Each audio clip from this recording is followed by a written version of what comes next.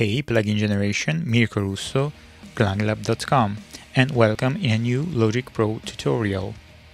This time I'll show you how to correct the timing of a drum's performance, but I take drums only as an example because you can apply this technique to anything that has been recorded with more than one mic. The essential concept is that every action of the time correction processing that you must apply to a region will be applied to the other regions of the same instrument as well. Otherwise, you'll run into phase issues and non-synchronization problems. For example, speaking about drums, you must move a single snare hit.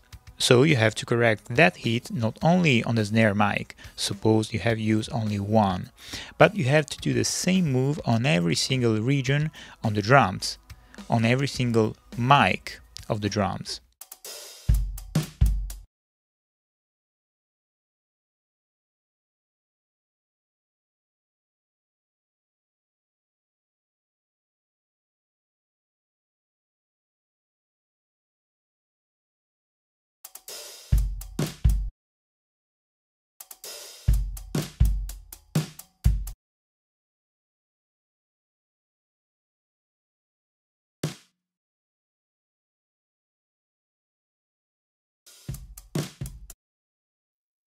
But there is a quick way to do so. Use groups.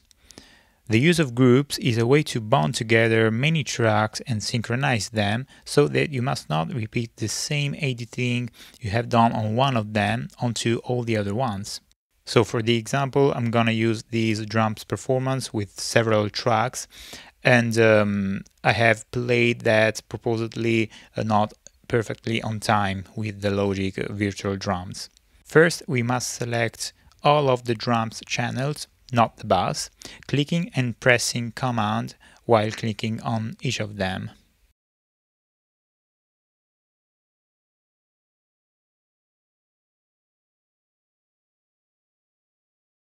Then we click here to add them on a new group.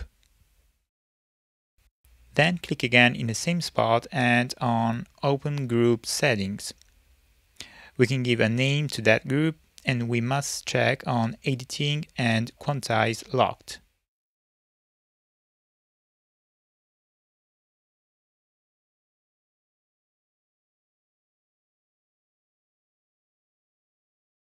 Now, if I edit a region in one of the tracks in this group, Logic will do the same to all of the others. Click on Show Flex and enable Flex on the channels. For the drums, you can choose Rhythmic. Click on the transients that you must move and then drag it.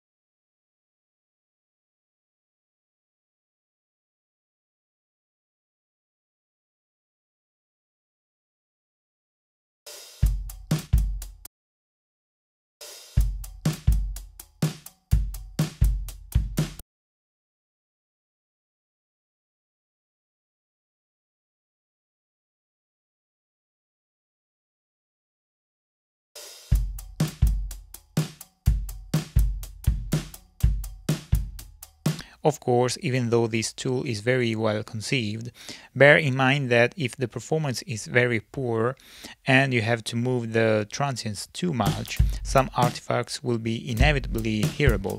This is what I mean.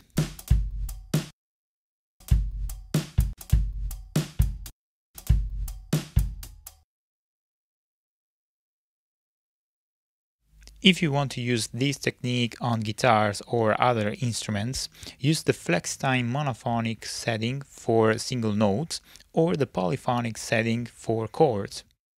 Finally, if you prefer not to do these corrections manually, you can let Logic auto-quantize the material.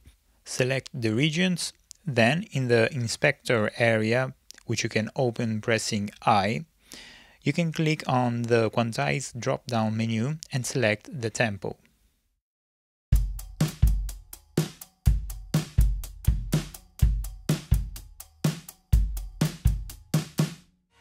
So that's all for this tutorial. If you find this useful, don't forget to subscribe to the channel and to press the like button. See you in the next video.